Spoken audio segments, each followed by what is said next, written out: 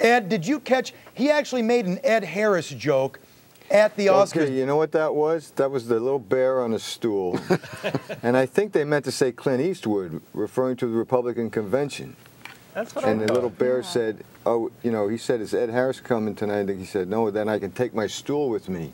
But I think he meant Eastwood, because then he would have left the stool for Eastwood to talk to the invisible Obama. That's the only thing I could figure out. Yeah, you know, the bears aren't good readers. Oh, we're going to talk to MacFarlane about that. He screwed up the jokes. What happened? He screwed up the joke. I think so. Yeah. Hey, before we go, I got to ask you two.